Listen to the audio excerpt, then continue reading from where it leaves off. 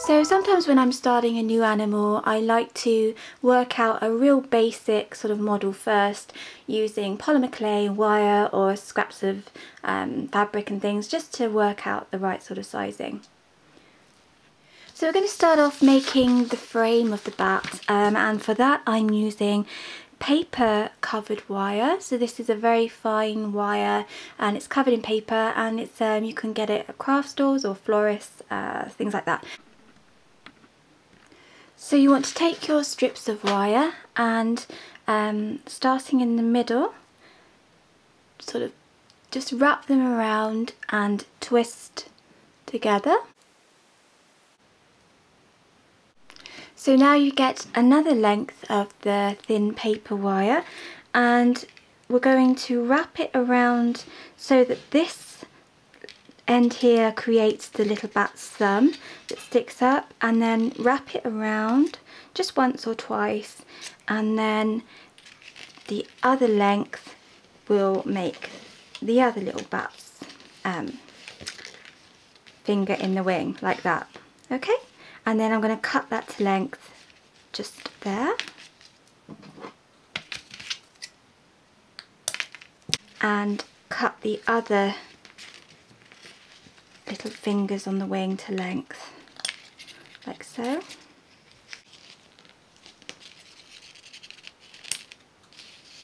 So once you're happy with the frame of your bat wings, you can move on to the body. So for that I'm going to use the same paper wire, but to make it a bit more stronger, I'm going to just fold it and twist it so it's doubled up, and then just pinch the end together with some pliers.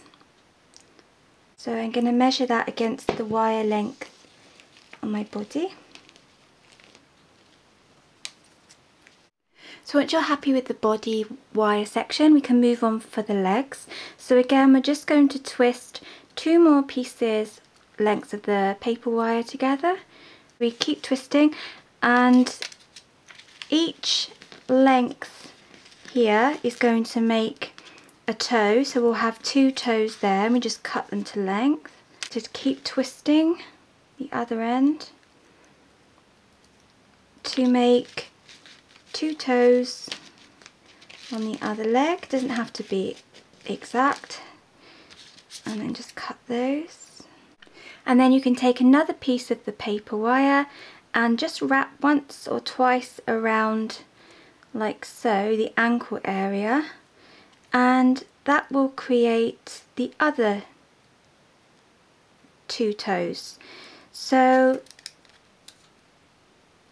I'm just giving my bat 4 toes on his feet.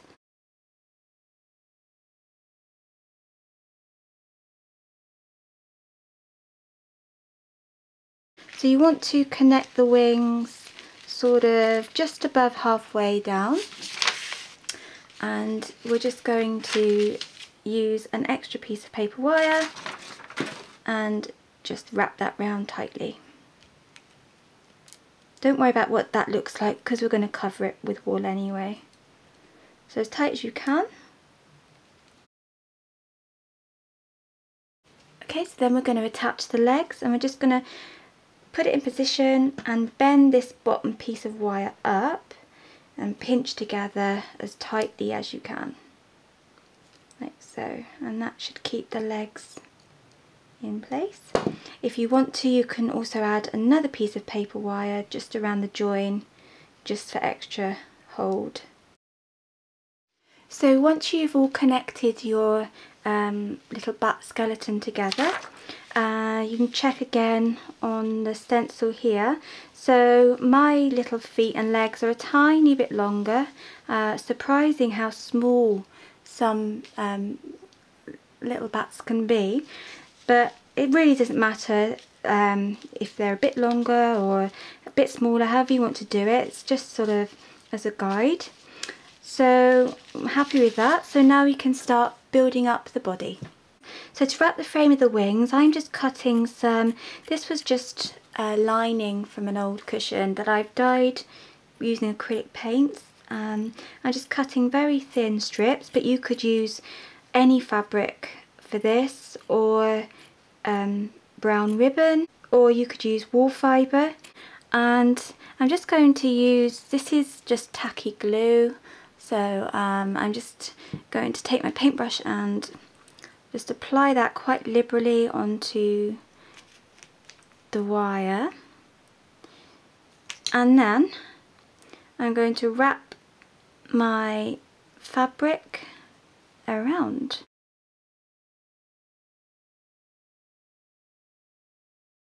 So you want to keep wrapping all of the fingers of the wing. A bit more glue, and then wrap the ends around.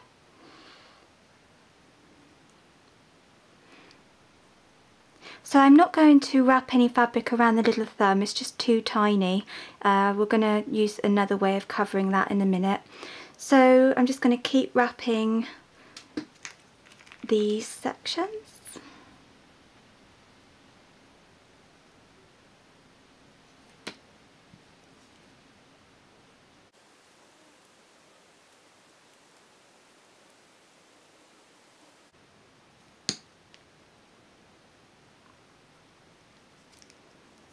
And then just let that dry.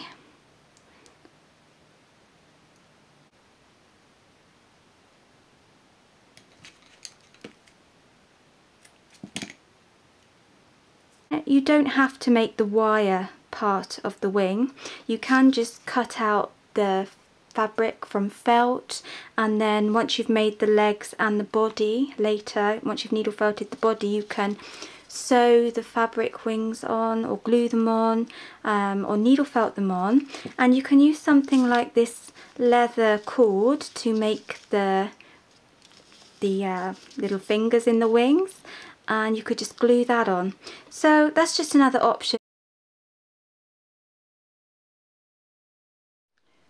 Right, so what I'm doing now is just taking a little bit of this Mod Podge, or you can use PVA glue, and just coat the toes with a little bit, just using a cocktail stick. Then once that dries, you'll be able to paint the feet. Thumb as well. So once the glue or Mod Podge is dry on your little feet, you can just take a marker, I'm using a dark brown, and you can just colour them in.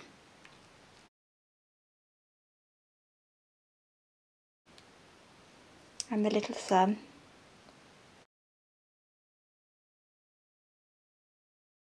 So for the wings of the bat, you can use a variety of material. So this was quite nice. I thought it was an old dishcloth. It's quite transparent, and it's got a nice texture. Or this was just an old lining from a cushion, and again, that would be quite nice. Or you could just use wool felt, this sort of thing. So I just mixed sort of 2 parts paint. So I just mixed sort of 1 part paint to 3 parts water, diluted it down, dunked it in, and sort of let it all absorb, and then let it dry. So now I'm just drawing around the stencil for my bat wing. Honestly couldn't decide which bat wing material I liked most, so that was the dishcloth that I just dyed using some acrylic paints. But this was the interfacing, which has a nice sort of translucent look to it, so I think I'm going to go with this one. Also, the great thing about this lining or interfacing is that it doesn't fray around the edges. So now we're going to build up the body of our bat, and for that I'm just going to use some core wool, and starting around the tummy, just going to use little strips and wrap as tightly as I can.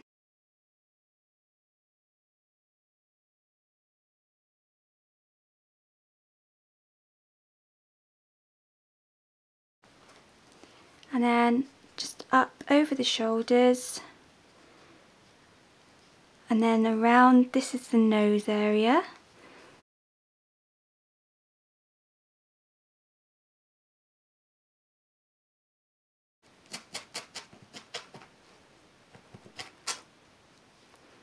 So keeping the nose forwards, and then I'm going to wrap another strip of core wool to build up the head.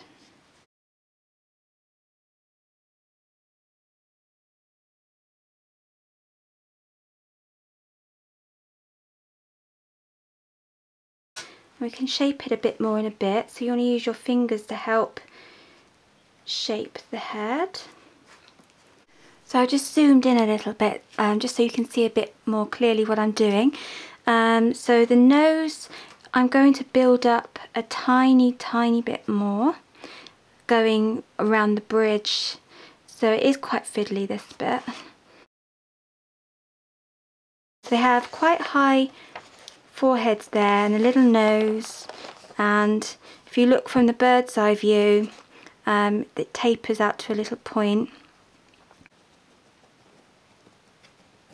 I build up the body a tiny bit more, just around the middle section.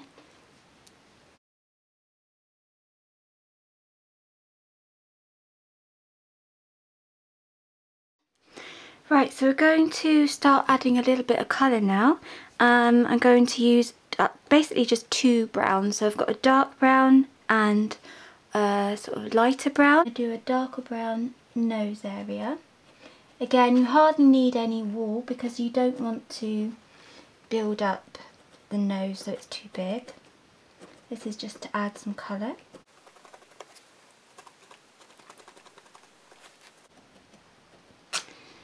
And then a bit of dark brown just around the legs.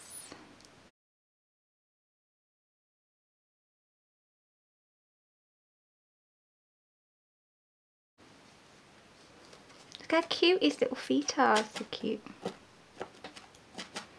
Then we're going to needle felt little bits of the lighter brown.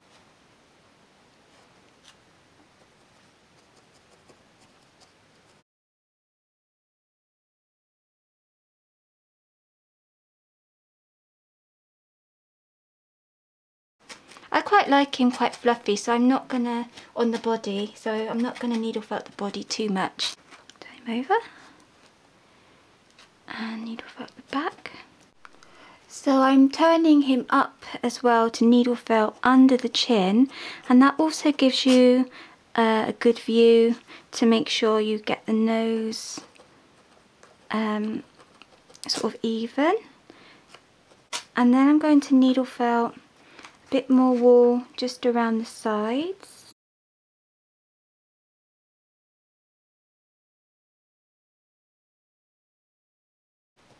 And round onto the back. So I'm just going to add a tiny bit of the dark brown wool just around the top section of the arms.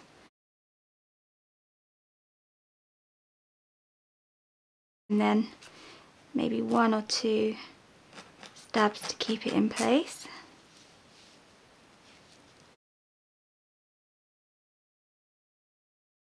And tuck that end in. Okay. So I decided to add a tiny bit of really a light brown just onto his belly, just to give a little bit of contrast from the back. So that's just a tiny bit of light brown. So I've used dark brown, medium brown and light brown just on his tummy area.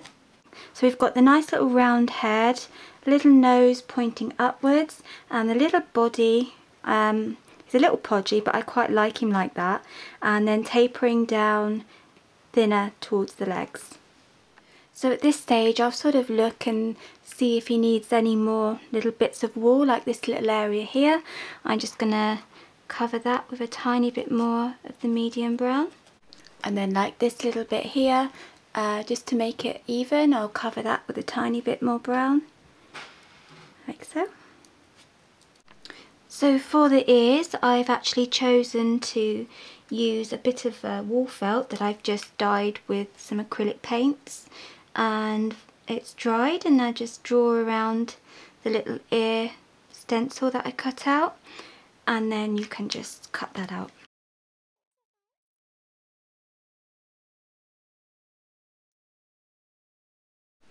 So this is the part I love now, because when you start attaching the ears and the eyes and everything, these little creatures really start getting their character. So we're going to start with the mouth. So I'm just taking some of my black carded wool and just rolling it, teasing it out into a thin strip, and then you can needle felt that onto the mouth.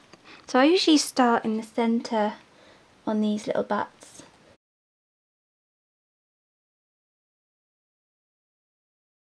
Felt that round. Well, it's more like a sort of upside down V, I suppose. And then you can take two tiny little bits of black and just needle felt those in for the nostrils. Or if you prefer, you can embroider these in with a couple of stitches. And again, if you find that you're losing some of the detail on your bat's nose, or if you felted it in, you can always just carefully insert a sewing needle and just pull it forward slightly. So for the eyes, I'm just using these little stem back eyes, little black eyes on these stems, and these are 2mm, and I'm going to make a little eye socket first, just by pushing my needle all the way through carefully, twisting. And then you can just put a tiny bit of glue onto the back of your eye, like so.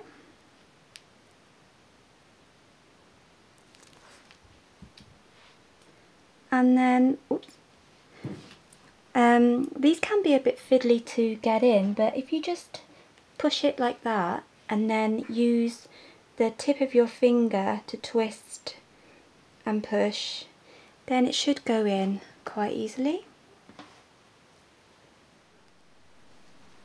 Then I'm just going to use my dark brown marker just to go around the eyes a little bit, just to create a little bit of a pattern.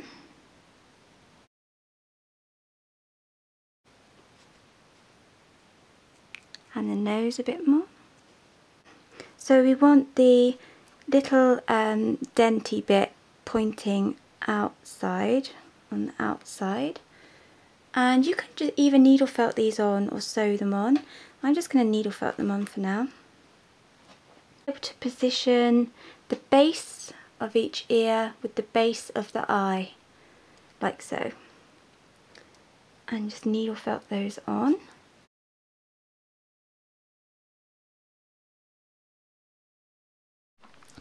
So I'm just lining up the inside edge of the ear with the inside of the eye when I'm attaching.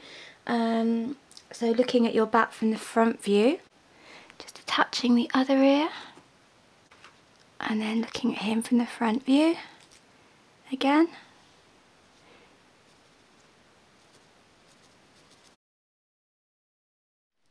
So I'm just going to put a tiny bit of the brown, so really hardly any, just in between the ears, and needle felt that on.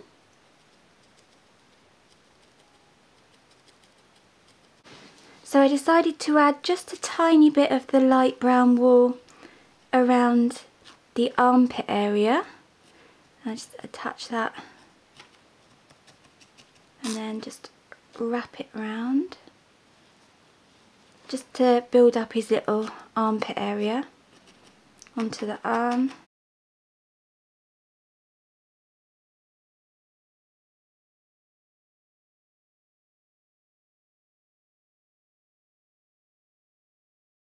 So before I attach the wings now, I'm just going to lay my bat back on the paper wing stencil and make sure I've lined up the fingers of the wings into the points on the paper stencil. So the point of the bottom point goes in between the middle of the two legs, and the little ankles are going to attach to the edge of the wing template there, like that. Little ankles on the feet are going to attach there. So we're all lined up. If you've got any that are sticking over a little bit, don't worry, because once it's all glued in place you can trim them off in a minute. So now it's just deciding on the wing. So I thought I'd show you guys. This was the wing I was telling you about. If you don't want to make the wire wings, if you just want to make the body of your bat and the little feet, and then you could just make the wings out. This is just felt, wool felt, so I've cut that from the stencil and I've put some leather cord on there, just glued that on, and look how cute that would look. So you could just have your little bat with his little feet, so you would just glue that on. So it's just another option. So I still can't really decide whether I like the dishcloth wings for a sort of raggedy look or the interfacing that I've dyed. I'm probably going to go with the interfacing, but what do you guys think? I don't know. That one or this one. I'm going to go with the interfacing wings for now. That was my first thought. So once we've lined up the feet where we want them, the arms, we're going to turn our bat back over, and keeping this in place using a fine felting needle, taking some of our medium brown wool, we're just going to needle felt that to attach the back of the wing, so straight through. So you may want to spend a bit more time doing this just so it's really well attached. You could add a couple of stitches first if you want to, like so. Just building up a bit at a time, making sure it's held in place. Right, so I'm happy with that. I'm going to turn my little bat back over. And now I'm just going to glue these little fingers into place. So to do that, I'm going to take some more of the tacky glue and just using a cocktail stick, I'm going to carefully apply to the underside of the wings, trying not to get it. You don't need much at all. Don't want it to sort of splodge out all onto my wings. So I'm going to just cover the underside first.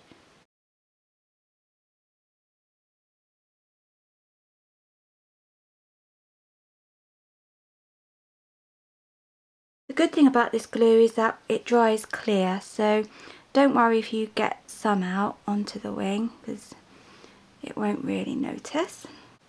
Little fingers are in place, and that one goes up there, like so. There you go. So just wipe that away, you get a tissue or something, and hold in place. And then, like I say, don't worry about these little bits. They'll dry clear, and you're not gonna notice those. So there's our cute little bat. He's all finished, and he can wrap his wings around himself like this. So thanks so much again for watching, guys, and don't forget to like and subscribe, and I'll see you back here at the Wishing Shed for future craft tutorials.